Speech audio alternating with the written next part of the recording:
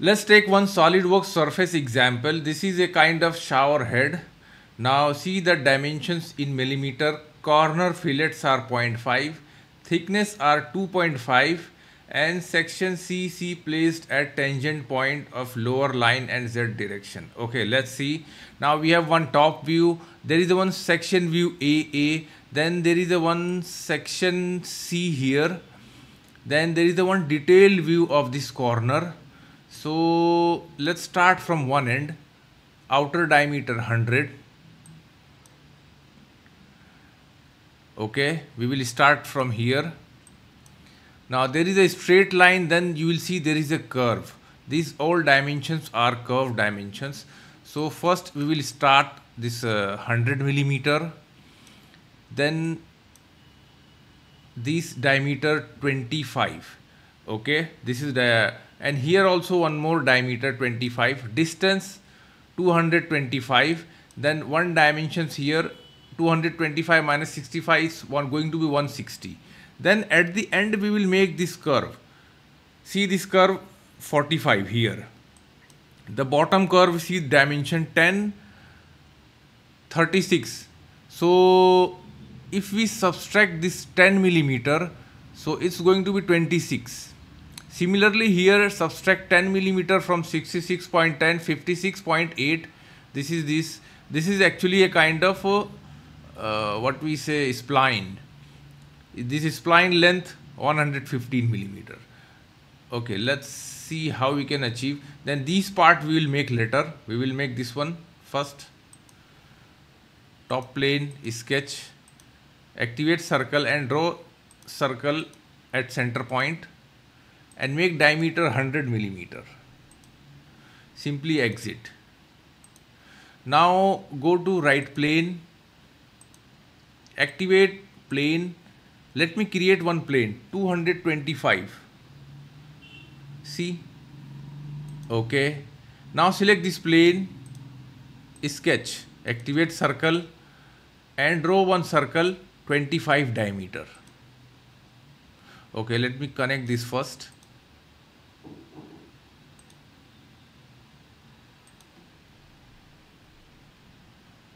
Now the length is 60 minus 10.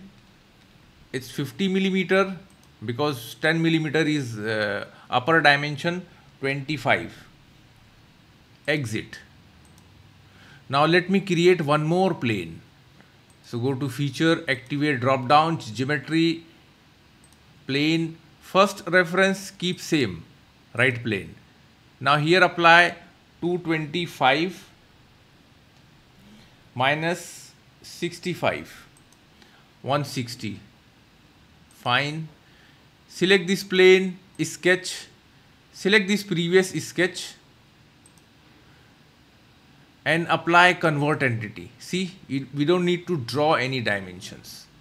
Now it's time to make sketch and connect from here to here. Let me select exit. Front plane sketch. Now activate line.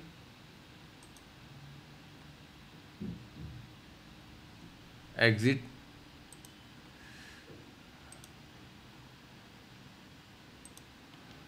Go back to the point and see this is converted into arc. So place somewhere here. Exit. Smart dimension 45 millimeter, this one. Okay. Let's tilt little bit. Select this curve, radius, circle, this point and make relation pierce. Similarly, I'll do select this surface upper side, select this end point, pierce. Look, it seems fully defined sketch. Normal view. Again, let me add from bottom side.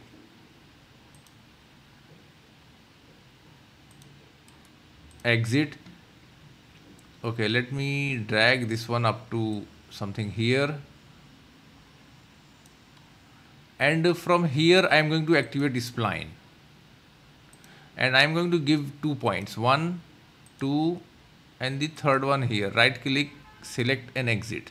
Okay. let me select this point and this one, pierce, normal view, smart dimension. Now these dimensions were given 36 minus 10, 26.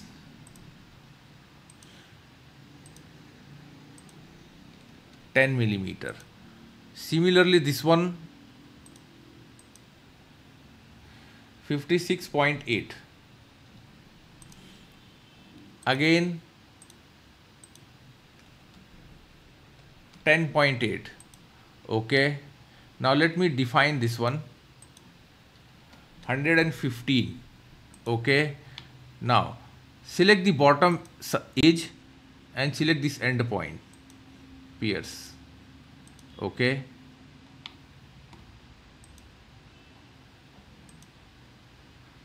Now select this one,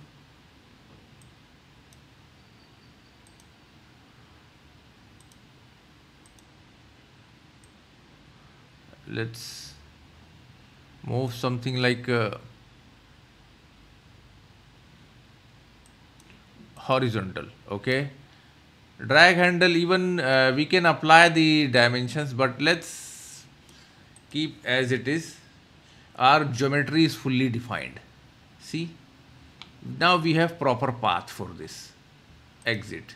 Now let me hide all the planes.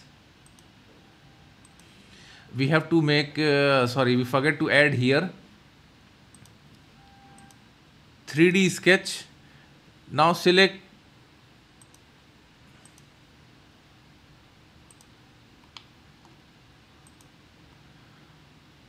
line, and I told you this is going to be line. Select this point, press tab key, and see this is going to move along Z axis. Now this is reference point. Okay, exit. Now plane going to create, select this and select this point. This is the our plane going to create. Okay, sketch, choose ellipse.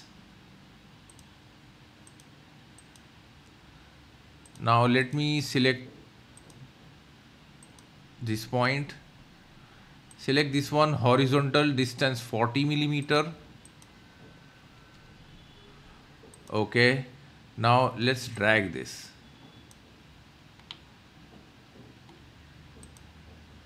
Okay, now select this point and this upper curve, pierce. Similarly, select this lower curve, this point, pierce. Look, see,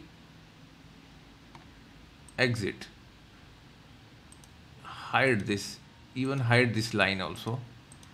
Now see, we have a proper guide. Now let's apply boundary surface. Even you can do it with a lofted, but let's apply boundary surface. In boundary surface, we have to choose direction, not profile. So let's say this first curve, I'm going to select upper side all, first curve, second curve, see it is how it is moving, third curve, and let's say the last curve. Okay, see the direction approach. Now there is a guided curve, so I am not going to choose any let's say in direction 2. Let me select this one. Now both sketch created in one sketch, both line created in one sketch. So it is asked you, is it open or closed loop? So choose open loop. This is open loop because we selected only one, not all. Say okay.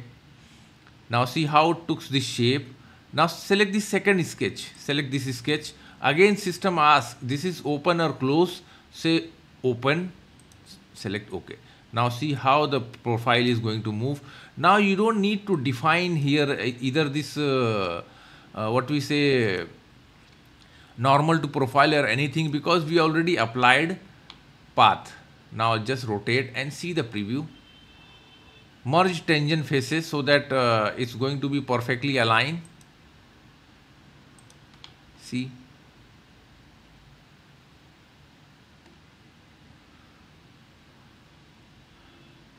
now let's say top plane. Okay, now see detail view. 12.5, depth 1.5, then here depth 1.2, the center gap 5 millimeter, and this is taper shape like 85 diameter, 85 degree, diameter 22, so radius going to be 1. Okay, front plane sketch, activate line tool,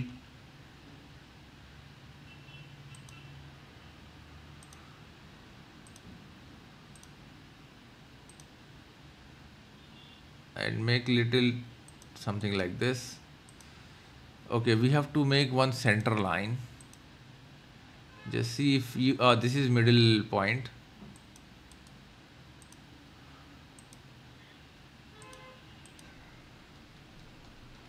$12.5, 5,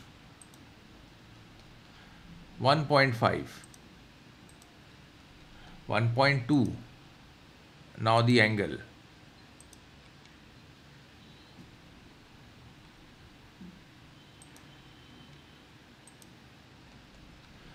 $85 and the radius or diameter 22. Look, it seems fully defined sketch. Okay, now let me go to surface, activate revolve surface. See, by default system took this center line as a axis of revolution and apply 360 degree so that we will get a circular body. Okay, but see, you will see this line, there are two different bodies. You will observe here. Now here also we need to add top plane sketch. Let me select the upper curve or circle, convert entity. Now go to surface, apply extruded surface. Now see the direction, it is moving upside. Keep end condition blind. Start plane we will keep same. Distance 10 millimeter. Now before going to apply thickness, we have to knit all surfaces. Now let me select body 1, body 2, body 3. This is by default tolerance, keep as it is. Now we have one body. Thicken. Thickness 2.5. Click and see material flow inside. We need to flow material inside. Okay. Okay, fillet 0.5 radius.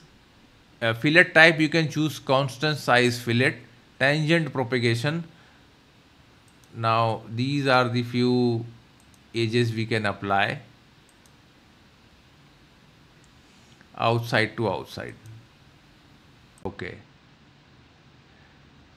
now see material apply from here, or I am going to apply some appearance, let's say brushed finish. Okay, don't forget to share and like our video, and please subscribe our channel for more video and more projects in SolidWorks. Thanks for watching.